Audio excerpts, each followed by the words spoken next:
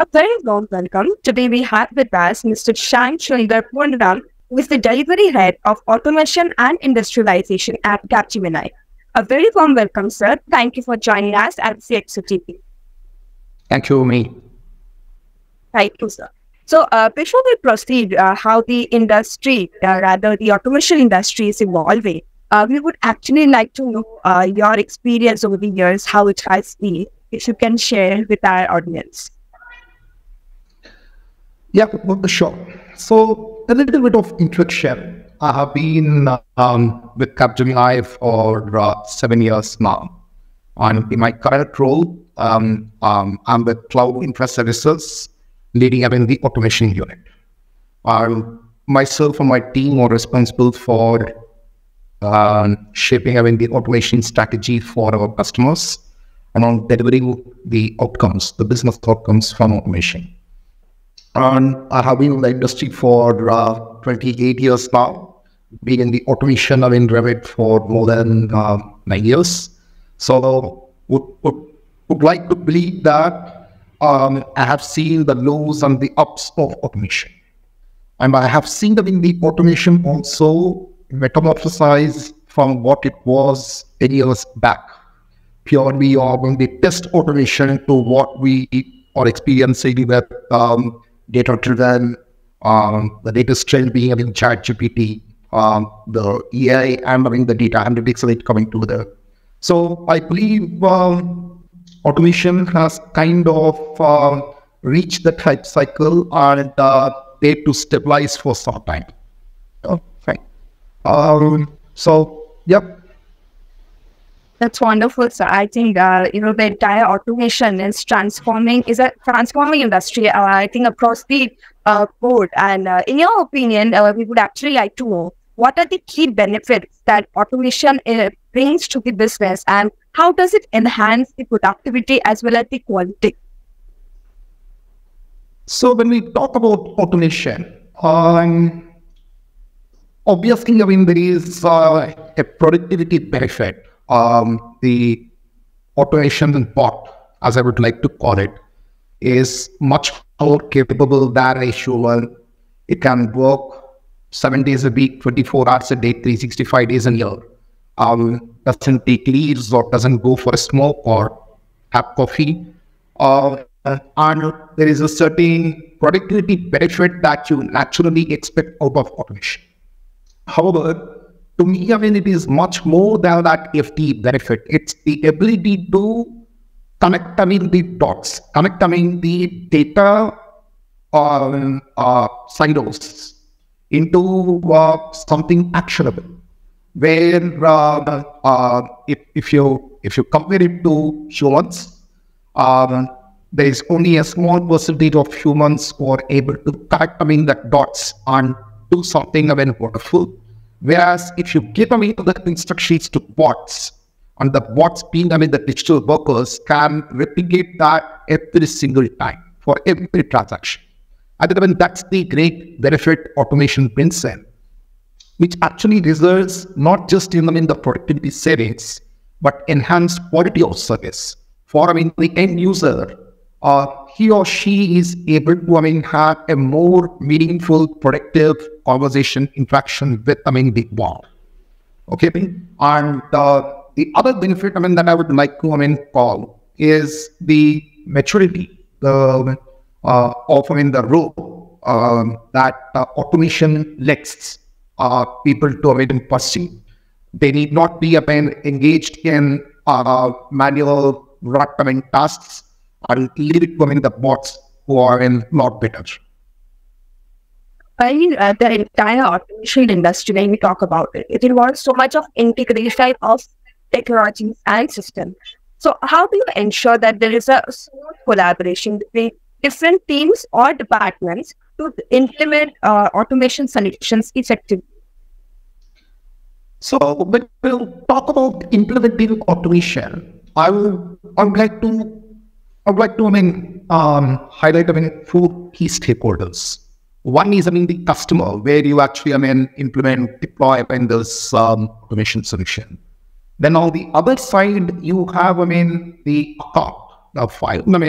primarily we're talking about, the a vendor-customer relationship. So a vendor who has a liaison with the customer is also a key stakeholder. Then you have, the platform, because, the automation requires a platform to run, right? Which is probably managed by another party, outside of this customer or, the vendor. And then, the last stakeholder is, the development team, the automation development team. Now, it's like, all of these four stakeholders, and there could be, multiple, stakeholders, but these are the four primary stakeholders, and they need to, dance in unison. Right? There needs to be a good orchestration across these four teams if you want automation to be successful. Let me take an example. If, let us say, the automation and solution team picks up a use case, which probably is not, the most effective one, because, the vendor gave that. Fine. Then you may end up, developing a solution that doesn't benefit, the end customer. And let's say, you pick up an automation solution, but, the customer, and it's the very, good case, but, the customer has a transformation roadmap in, say, 6-9 months, okay, or 1 year, let's say. Even though you implement that automation, the end customer will change, the landscape in some time from now, so it is not going to break benefit. And let's say, the customer and the vendor both pick up, a good use case. There is a good, roadmap or, runway for, the automation to take off. But, the platform is not stable.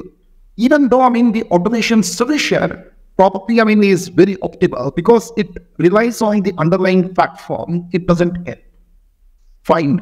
So all these four have to come together as a fabric. Otherwise, it will be like, the single strands.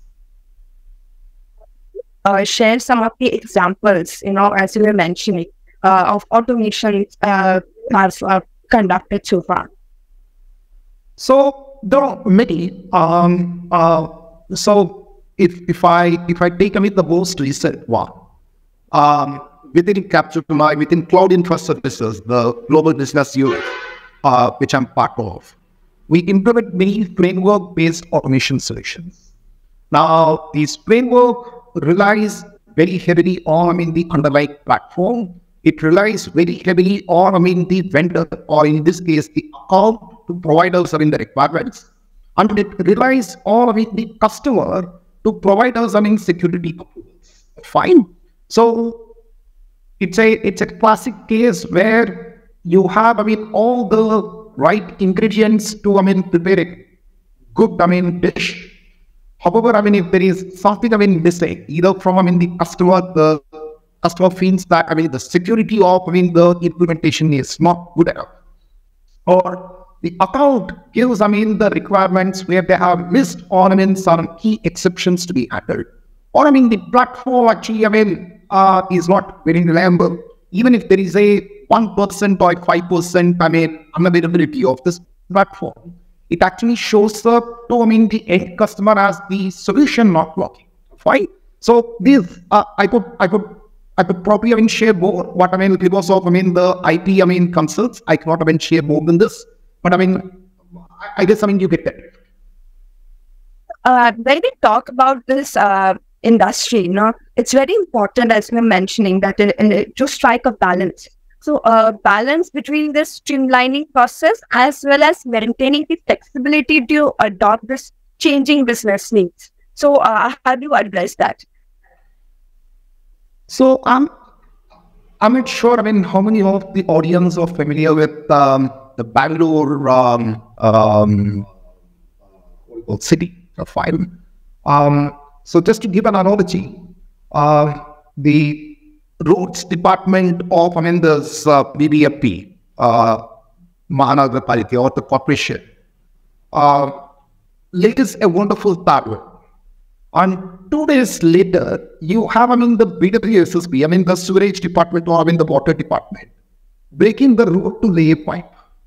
And they do that, and probably a week later or a month later, the BESCOM, the electricity division, comes and actually, digs a pipe, digs the road, and damage, the water or, the sewage collection by doing it.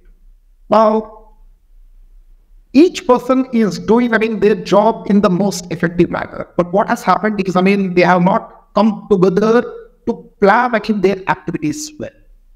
Fine. So, similarly, in the case of automation, Capgemini has a wonderful, methodology. It is called ESOAR. Okay. It stands for eliminate, standardize, optimize, automate, and then robotize. Fine. So it is very necessary before any process is automated, you first take a look at that and say which of the steps within this process can be eliminated completely. Fine. Probably, it's a vestige of, the earlier, model that actually, doesn't require to be automated. Then you need to optimize, the standardize, the process, because when you are talking of automation, it's purely, a scale. Fine. You have, multiple solutions trying to do similar things, then, you don't get benefits. So, it is very much necessary to standardize the operations. And then you need to optimize it because, like I said, we have, a certain step that is actually a vestige. And you probably do not require that to be automated. You probably need to take a fresh perspective to doing that. So that is very much necessary before you end up with automation. Fine. So automation should not be treated in silo, but it has to be treated with respect to industrialization. Where you have the Lean Six Sigma or the process improvement, which actually feeds into automation. In those cases, automation delivers a greater value.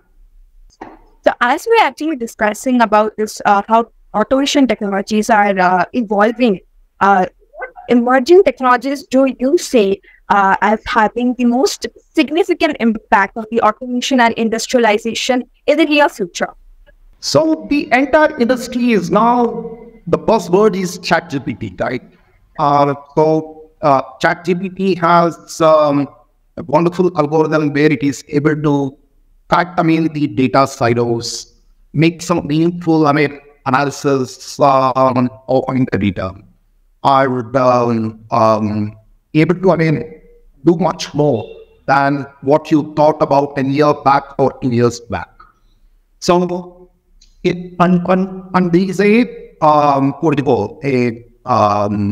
quantum leap from the analytics or the data-driven story that automations were driving about 2 years back to what ChatGPT can do.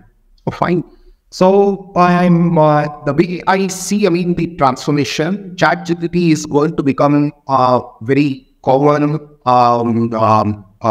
use case across domains where leveraging the ChatGPT models, the automations can actually benefit from taking this data and doing action-oriented use cases. So if I take an example, let's say the insurance domain, we all know that underwriting is one of the effort-driven task, right? Or there is a significant amount of risk analysis that need to be done. There is a significant amount of effort that goes in where a claim is made, the state of the claim. So with ChatGPT, it is able to connect the data models across multiple dimensions, and then trigger automation to do the process much better, much faster. Fine. So this is the way I see it, and the data will become even more pervasive than what it was.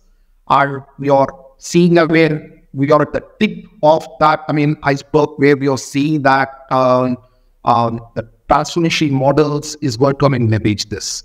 Probably if 2 years from now, ChatGPT probably might come to the 10th version or the nth version, which probably will be capable of many more things. Probably this conversation itself, you probably have much refined model with, the improved models. So as we are addressing, with the emerging technologies, we are talking about AI and ChatGPT. So while implementing these technologies in the automation industry, there must be a lot of challenges that you have to face. So what are some of the common hurdles you have encountered, and how do you approach in overcoming them? So one of the common hurdles is that the expectations from automation isn't clear at the start of the implementation. And there lies the problem where the solution is developed, it is implemented, and the customer sees, the first interaction go through, first transaction go through this automation. He or she may say, but this is not what I expected. So, and this is a common problem across the industry. And if anyone in the industry says that, they haven't faced this problem, maybe they have a very mature model that I would be very interested in knowing. Where I'm leading to is when the requirements for the automation for that use case is given.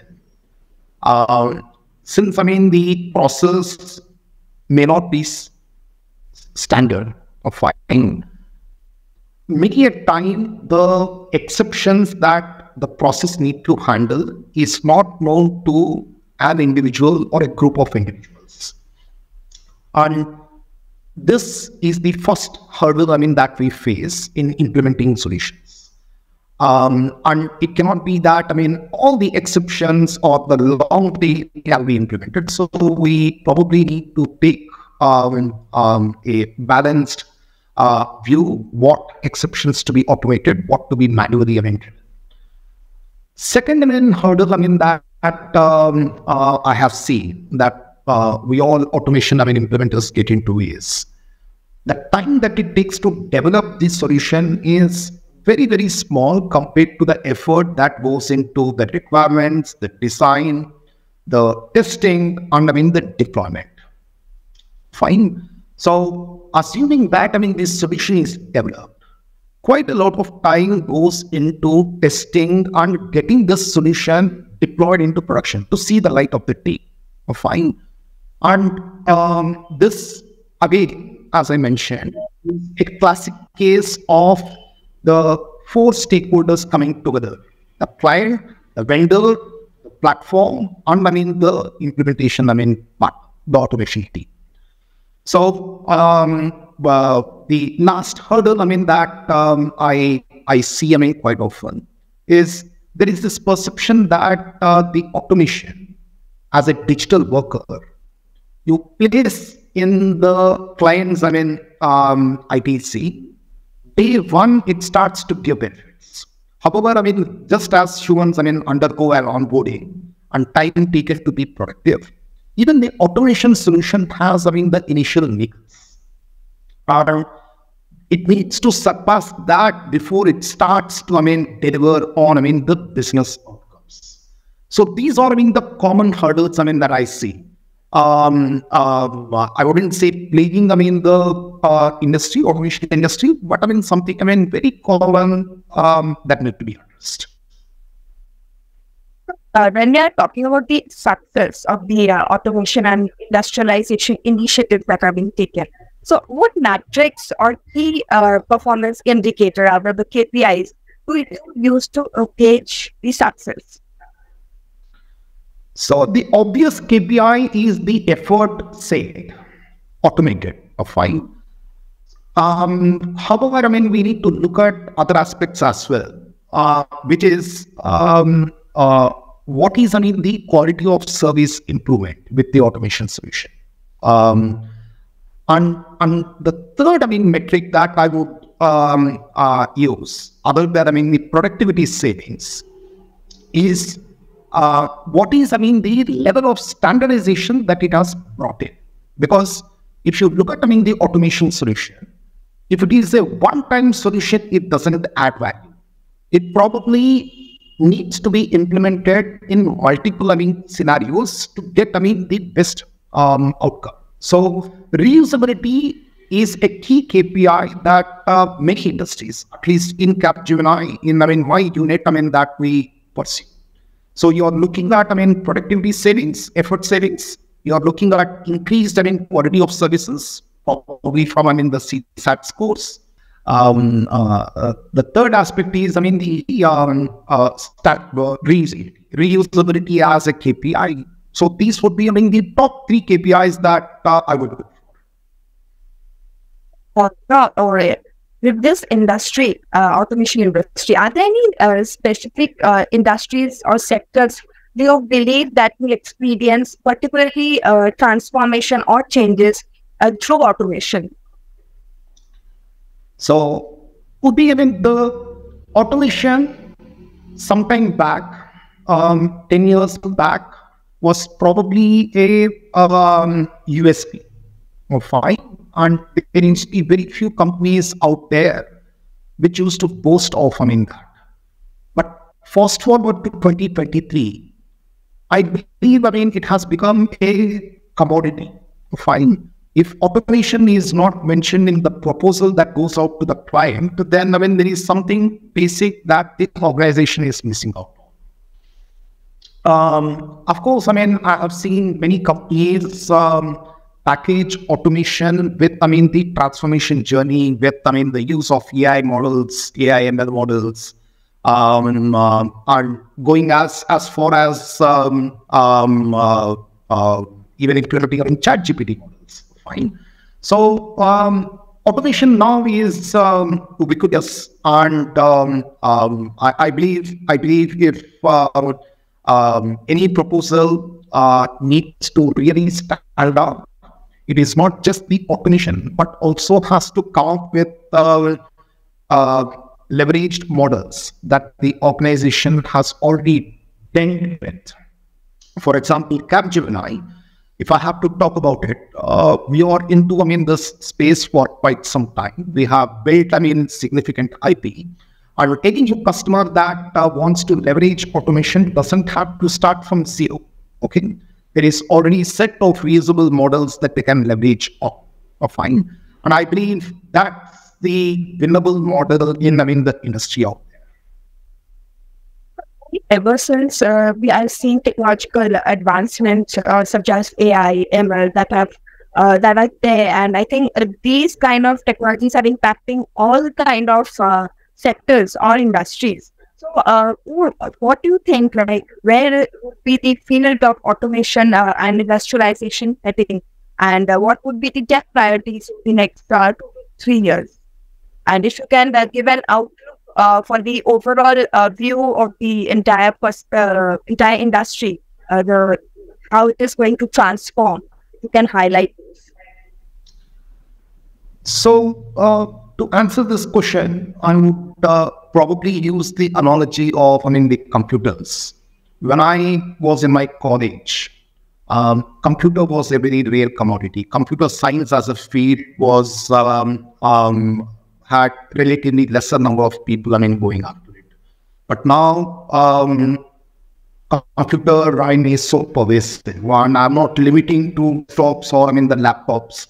The phone that you use is probably much faster than a decent laptop or a desktop. You are able to do much more fine. So the lines, the digital lines, has really been. In fact, I would say there is an invisible line there. So the industry, the digital industry, has come a long way. Particularly talking about automation, and automation is just like the desktop, laptop, or the all-pervasive mobile phones, the smartphones. Where you see is the data coming together, the ability of these algorithms to be able to look at a totally different perspective of the data, come up with models that actually are life-changing, transformative. So automation complemented with those data models will become, more effective. So that's the number one transformation that we are witnessing right now. Second is if you talk about, the storage. If you talk about, algorithms or compute power to crunch, these data models, you're no longer limited to, the power that is within your, system or within your servers. There is a majority of, the customers out there who have moved on to cloud, different hyperscalers, Amazon Web Services, or the Google Clouds, or the Azure. Fine. So compute is no more a limitation. Storage is no more a limitation. So it is able to crunch greater, amounts of data in relatively shorter time. So the cloud will probably take different, pervasive manifestations in the years to come, complemented with this data models again. And you will have, the automation bots, which are far more intelligent, which are far more superior to, just the process automation part. And they are able to, connect, all these and give enhanced services. So it's interesting times, that you're living in, Urmi. And frankly, we may not have, the crystal ball to look 5 years from now, or even 2 years from now. It would be, like the Moore's law. Fine. It's going, vertically upwards now. So at best, we can see how, the 1 year would look like. But anything more than 1 year, I think, it would be way different, than what we are living now. The entire industry is going to go further and, it gives a much more better user experience, to be precise. So I think with this, come to the end of the section. It was wonderful to have you, and that shared such insightful knowledge for our CXOTV audience. Thank you for sharing our time and to be at this platform. Thank you. Thank you, sir. For more updates from CXOTV, please like and subscribe to our channel.